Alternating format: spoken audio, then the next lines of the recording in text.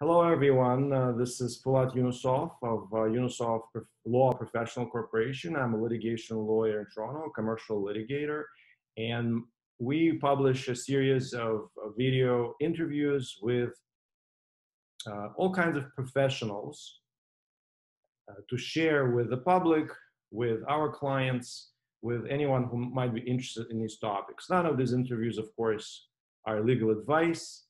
They are to highlight a wide range of professionals that we have in Toronto and hopefully outside of Toronto, and to stimulate discussion of these topics.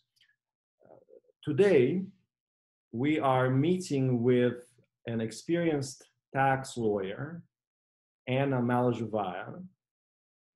She wants to share some updates about latest CRA audit trends with us. This is a fascinating topic for anyone who files and pays taxes in this country. So without further ado, I pass the floor to Anna. Anna, hello. Please talk about yourself first, talk about your practice before we continue on to questions. Hi, Fuat. Thank you for having me again. It's a pleasure always. Your interviews are a lot of fun.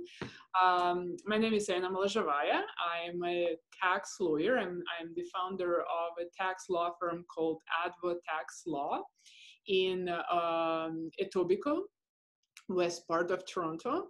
And we help people with any kind of tax problems, tax litigation problems, when they're being audited or reassessed, or when they're appealing the results of the CRA's decision at the tax court. We're also helping people who are trying to organize their affairs in the most tax efficient manner. So we help people who are looking for help with tax planning. So anything tax. Fantastic. We are now undergoing a global pandemic. Everybody knows about it. In one court hearing, a judge told the lawyer, look out of the window, in response to a question about why the judge was doing something, right? And we also know that many things have changed because of the pandemic, the COVID-19 emergency that we have here in Ontario and in Canada and in the world. How have CRA audits been impacted by COVID-19? Like everything else in this country, they were on hold for some time, starting March 13th, I think, or March 16th. So like everyone else in this country, the CRA employees were sent home to the extent that their service is not absolutely essential. And they continued working from home, but as you can imagine, for some people it was possible, for some people it was not realistic because they had small children or they didn't have equipment. So if you're being audited, if you're currently being audited, chances are you did not hear from your auditor in a while. And this is because there was a formal direction sent to CRA employees with the instructions not to contact taxpayers. And for a while, we did not have any contact with CRA auditors or appeals officers. Everyone was at home waiting to see what happens. Starting from June 26, we heard that the CRA began a transition to full business, full service mode. It doesn't mean that immediately we're going to hear back from CRA auditors and appeals officers. There may still be a bit of a delay in everything that's going on, but if you were audited before COVID and you did not hear from your auditor, that does not mean that your audit disappeared or somehow resolved and it's not a problem anymore. No, it's still there, it's a problem, and chances are you're gonna hear from someone maybe this summer, maybe this fall. I hear that the latest instructions CRA auditors received is that they have to resume their normal working operation, normal workload, and apparently we're gonna see some serious activities soon. I see. Well, now that we have COVID-19 update out of the way, uh, which was really interesting, I think it's great to know. I really want to get to the basics of CRA audits for our audience. What is a CRA audit? Maybe from the legislative perspective, maybe from the perspective of someone who is experienced with CRA audits. What is it in general? It's a way to ensure, protect the integrity of our tax system. In Canada, we have something called self-assessment system. Every April or every June, depending on your business organizational or structure, we prepare tax returns, or we prepare tax returns for our corporations, and we file those tax returns. We include information in those tax returns, and the CRA relies on that information in assessing our tax liability. So it's called self-assessing. I, Anna, decide that I made X amount of dollars this year. I put that number on my tax return. I file it. The CRA assesses it at first at face value. I determine my tax liability. I pay the tax. And then if we did not have audits, I may not necessarily always be truthful in declaring that number. That number may be much higher, but I may only declare X amount of dollars. So that's why we have audits, to protect the integrity of our tax system, to make sure we have schools and roads and hospitals and everything else in Canada. So is it fair to say that our tax system or our tax information or reporting system is an honor system with selective distrust? Exactly right. That's a good way to put it. Well, if this distrust is selective, then how do taxpayers get selected for an audit? In alphabetical order. No, I'm just joking. It depends. Lately, what we see the CRA investing a lot of money into what's called risk assessment software. This is a sophisticated software that analyzes data to pick out of millions of tax returns filed every year, to pick the ones that may not necessarily, be correct. And sometimes that risk is determined based on the correlation between your reported income and your reported expenses. Sometimes you may get flagged because of the losses you declared. There are a number of different risk assessment programs that very sophisticated, developed by the CRA, and a lot of audits these days we see originated from these softwares. On top of it, obviously, we have what's called projects, so audit projects. The most famous probably now is the real estate projects in large cities in Canada, Toronto, Vancouver, maybe some activity in Montreal.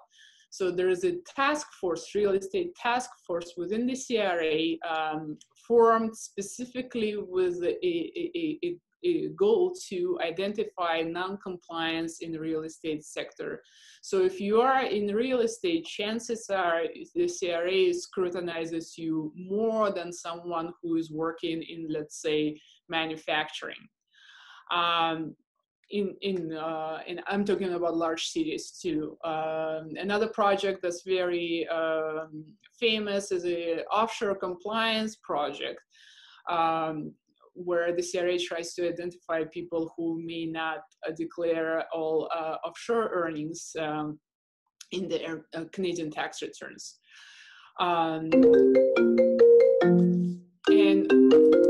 my apologies. And also the question was how people get picked for an audit. Sometimes it's a tip.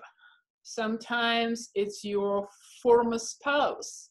Sometimes it's your former business partner who uses an anonymous tip line that's available on the CRA's website to call and to report you, whether truthfully or not.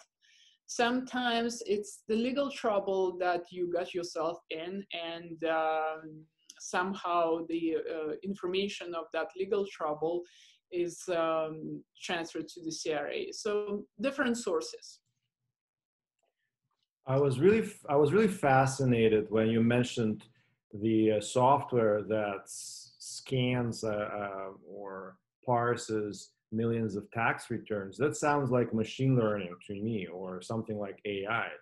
Am I generally in the right place there?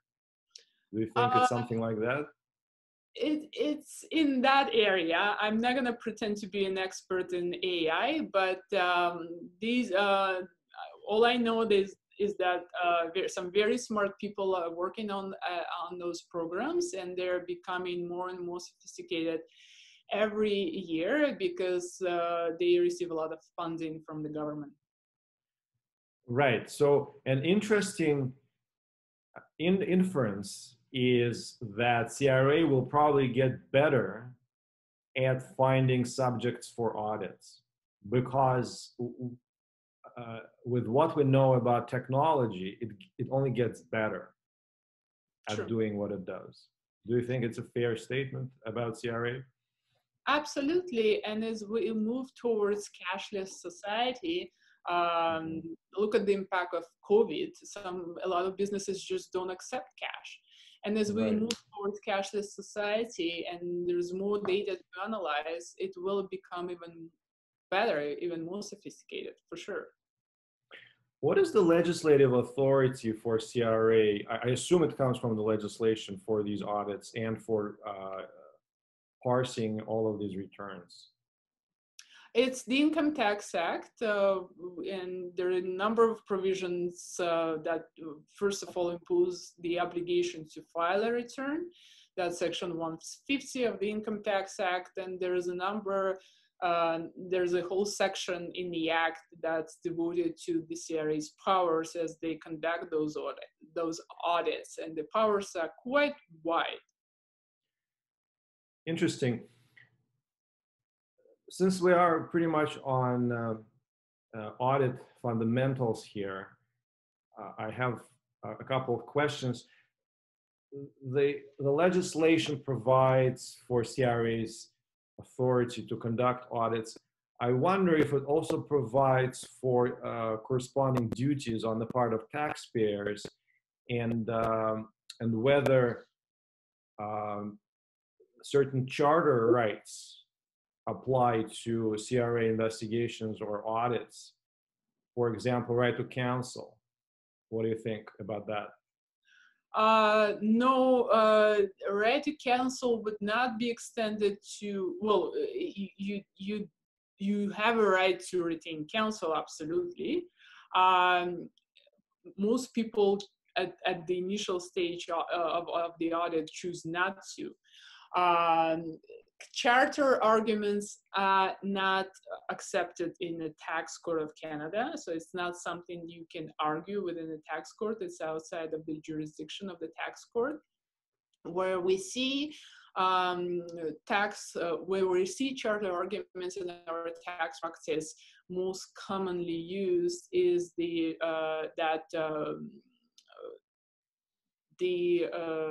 transition. That line where a civil audit is no longer a civil audit and it becomes a criminal investigation. And as soon as it becomes a criminal investigation, the taxpayer has all the rights that every accused must have. So this is where we have charter arguments used commonly.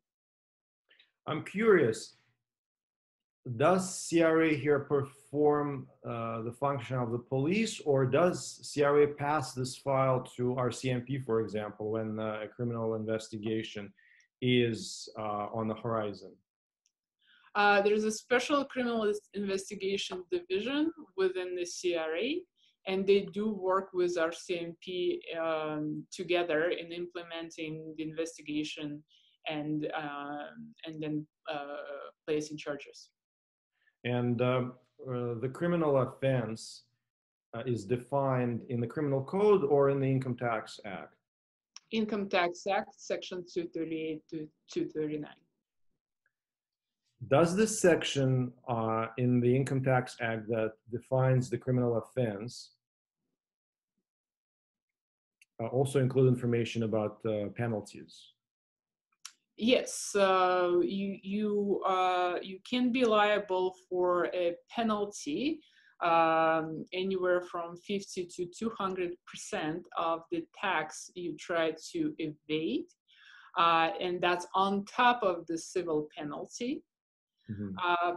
And there's a jail term that you can go to jail up to 2 years per charge, I believe, for some offenses, and the most serious offenses can carry a 5-year jail term. And what is this criminal offense called in the Income Tax Act? Tax evasion, different varieties of it, and making the full statements on tax return, and a number of inciting other people to make false statements, inciting other people to evade tax, a number of different offenses.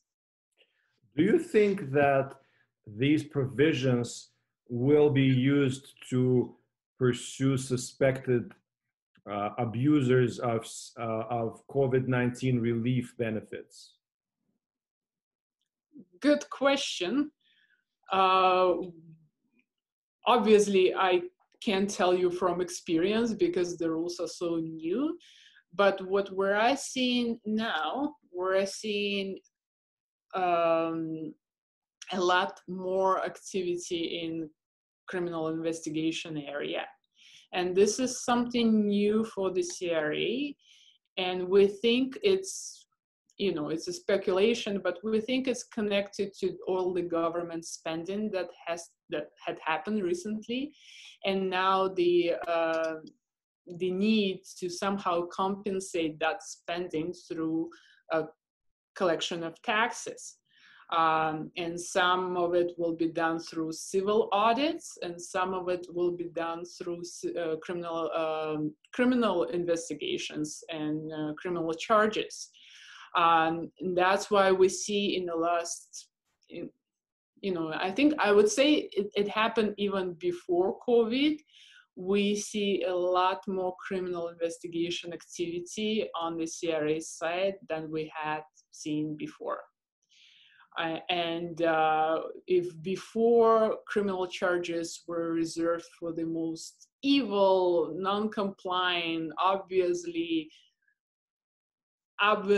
very evil people, but now we see criminal charges used in seemingly regular audits with modest amounts involved. Yet we see referrals to criminal investigation. Interesting. So you expect a CRA crackdown this year? As soon as they're able to start working full force, despite the working from home limitations, I would expect a lot of activity, yes. I see. And of course, all of this applies both to individual taxpayers and to corporate taxpayers, correct? Absolutely. Including criminal consequences. Absolutely, yes. And if I'm not a criminal lawyer, I'm a commercial litigator, but I remember if I'm not mistaken, corporations can also be charged criminally, including under the Income Tax Act. I'm not a criminal lawyer. You're not a criminal lawyer either, right? Right. We need to get a criminal lawyer on the show, which I will.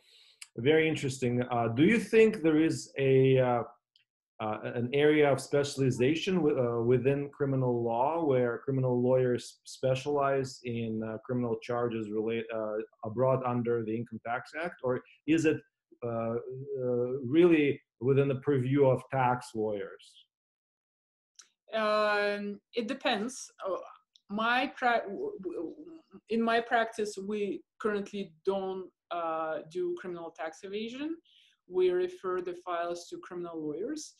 And from my research, there weren't many lawyers who make it their specialty or their only area because there wasn't enough work before.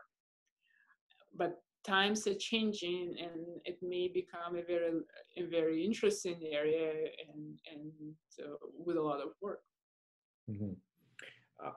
And without even going as far as predicting criminal liability, I think it's fairly safe to say that people can expect audits of their business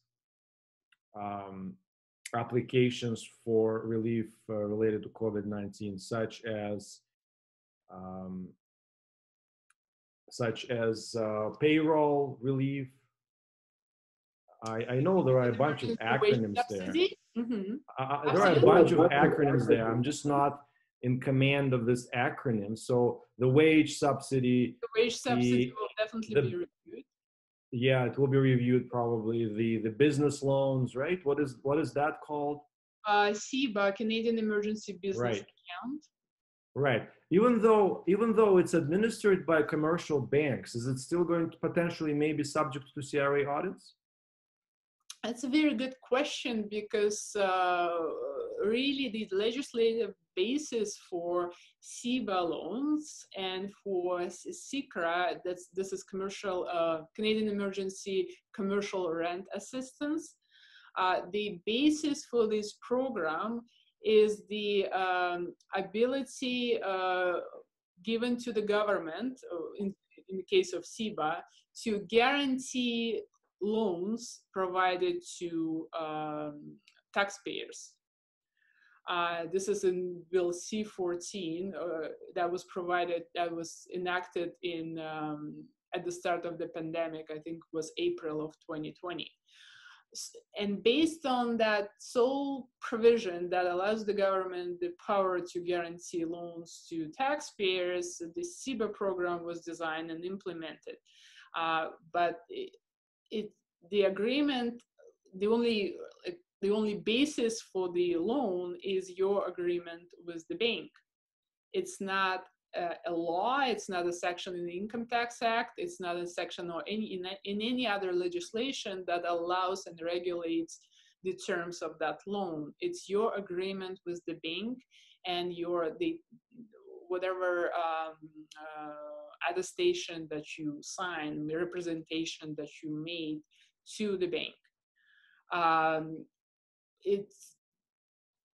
It's unclear still as to the penalties that may follow in the case, if in case someone misrepresents the information in your CEBA application. It's unclear what exactly that person may expect. For sure, it's a breach of contract, but when it comes to consequences from the CRA, we as tax lawyers are not really certain as to what else that would entail. This is to compare, this is for the wage subsidy, however, the situation is different because we have amendments to the Income Tax Act that provide for the wage subsidy. And if you made false statements in your wage subsidy application, that will be governed by the penalties already included in the Income Tax Act. So wage subsidy is in the Tax Act, and penalties and criminal charges will apply if things go wrong. But CIBA and the, my apologies, but CIBA and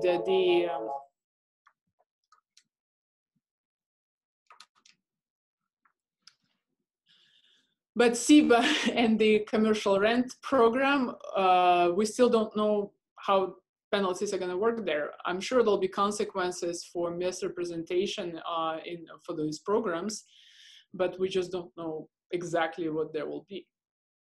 My thought on CIBA is, besides civil liability to the bank, which administers the loan for misrepresentation, let's take that example, since the government here is clearly conferring a benefit on a taxpayer in the form of a loan guarantee.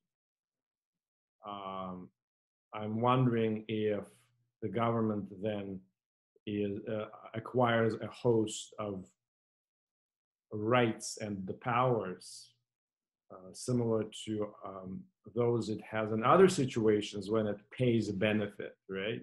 So when the government makes welfare payments, for example, or CRB payments, obviously the government has a bunch of powers and rights with respect to audits, investigations, and prosecution. So I would say a loan guarantee is a benefit conferred by the government, just like a cash payment, right? So this is my guess. I don't know if it makes sense or not.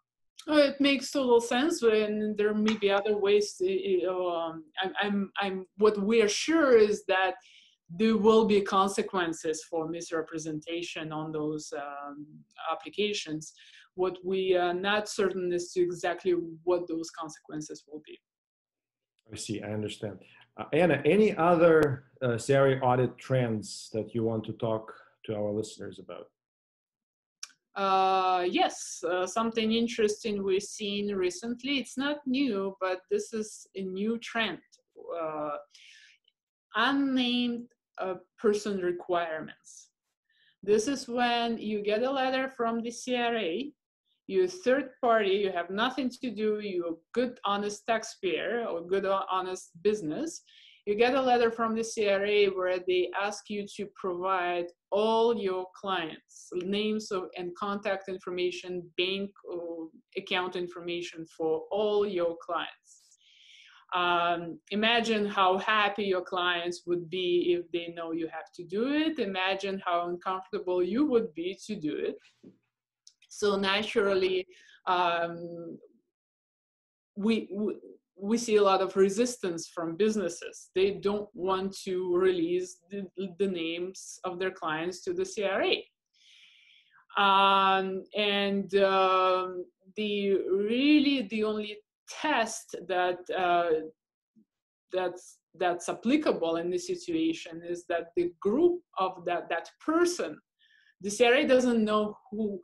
It's not like they know that Mr. X evaded tax and had dealings with your business. They only know that you may have dealt with someone who did not pay tax, and that's enough for them to request a list of your entire clients. It doesn't matter if some of those clients clearly have done nothing wrong. It doesn't matter if that list is very large, voluminous, and it's going to take you a lot of time to produce it. All that it matters is that there's a way to somehow identify that group. In a requirement, and in that case, you would have to release that list of your the list of your clients to the CRA. It sounds to me like CRA is building a Facebook of taxpayers. By Facebook, you mean well, they have that Facebook already. They just want to complement it with more pictures and posts.